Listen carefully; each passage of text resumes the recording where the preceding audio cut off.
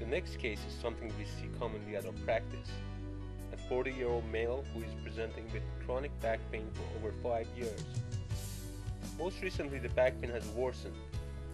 He describes shooting pain down both legs all the way down to the posterior calf area.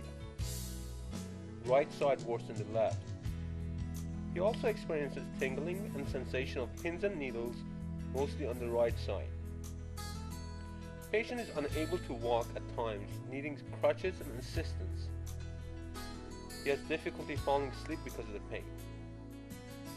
Patient's pain started about 5 years ago when he picked up some heavy boxes.